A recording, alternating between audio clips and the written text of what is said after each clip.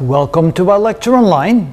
Here we have a problem dealing with dimensional analysis. And it turns out that's a really important concept in physics because many times things have been solved in physics, not just homework problems or test problems, but in the science itself, in the research itself, we've solved things simply by matching units. So dimensional analysis is very important.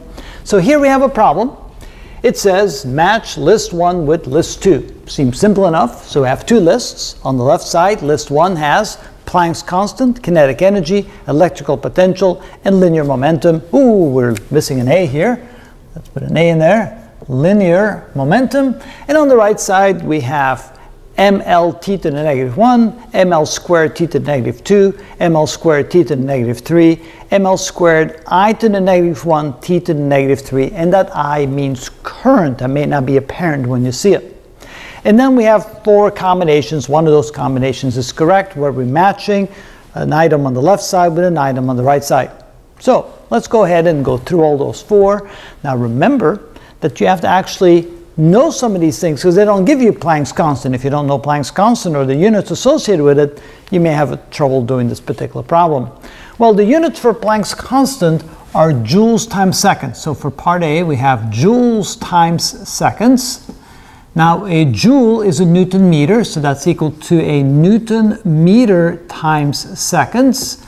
And a Newton is a kilogram meter per second squared. So this is the same as a kilogram meter per second squared times meter times seconds. Notice that one of these seconds cancels out those seconds, so you have kilograms meter squared per second.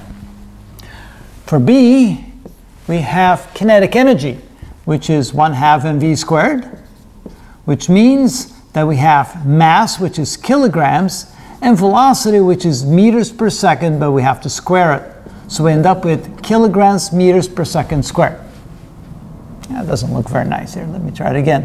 I like to write seconds as SEC, if you're not used to that. For electrical potential, so what we can say is that voltage can be calculated by multiplying the electric field times the distance, if it's uniform, and electric field can be expressed in terms of, let's see, Newton. So unit-wise, electric field can be in newtons per coulomb times distance, which is meters. Now, we know what a Newton and a meter is, but how about a coulomb? Well, we know by definition that the current I is equal to dq dt. The amount of current, the amount of charge passing per unit time. So we can see that coulomb, which is charge, can be written as current times time. Current times time. So then this becomes a Newton, which is a kilogram meter per second square times a meter. Coulomb is now going to be current times time, so it would be current or amps times time, which is seconds. So notice we end up with kilograms meter squared per second cubed times amps for current. And finally, linear momentum, that's m times v, so the units are going to be kilograms times meters per seconds. So, Planck's constant, A, is going to be kilogram meter squared per second. So, kilogram is meters, mass.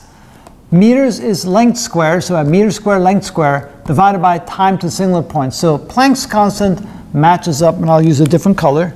Planck's constant matches up with number 2. So, A is associated with 2.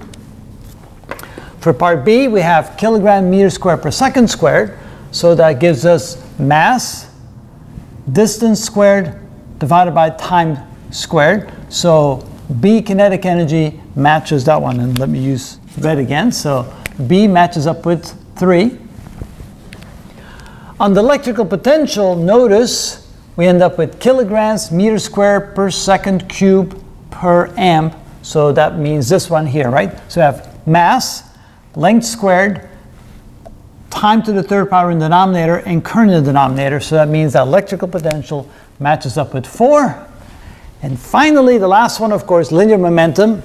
That's kilogram meters per second, mass, length, divided by time. So that means that this matches up with that one. And then you can start matching things up. So for A, we need 2. That's right here. For B, we need 3, which is right here. For C, we need 4. And for D, we need 1. So that means that we found the solution. A is the correct answer. Ignore the other 3. Now, that took quite a bit of time to go through all that. Is it really necessary to find every one of them, or can you do it more quickly by finding 1 or 2 and move on to the next problem? The answer is yes, you can do that more quickly. So we're going to do this problem again and find a shortcut method to get to the correct answer. So stay tuned and we'll try another one of these. But if you want to work through all 4 of them and you find the definitions appropriate, you can find the answer quite readily like that as well. And that is how it's done.